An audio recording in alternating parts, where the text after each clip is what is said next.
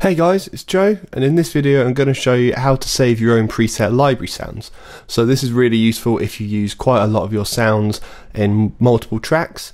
So in this example there's a sub bass that I use quite a lot, so I just save a preset of it so I can use it all the time basically. So I don't have to keep going in and making it, I can just adjust it and tweak it so it suits that track better. So it's nice and simple. I'm just going to save this sub bass track as a preset so I can use it in other projects.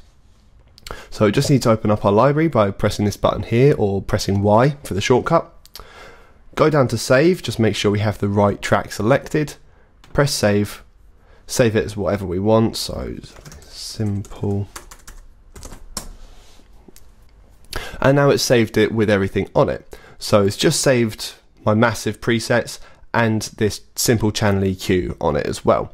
But obviously it will work with as many plugins on it as you have, or whatever else you have going on. The only thing it doesn't save are the buses that's sent to it. It will save what bus you're using and the input you're sending from that bus, however it won't save what's on the bus itself. So it's better to just save it without any bus sends on it. So now when I want to open this up, I simply go in, make another track, open up the library again, go into user patches, and it'll be right there ready for me to use, and it will load it all in with everything on it.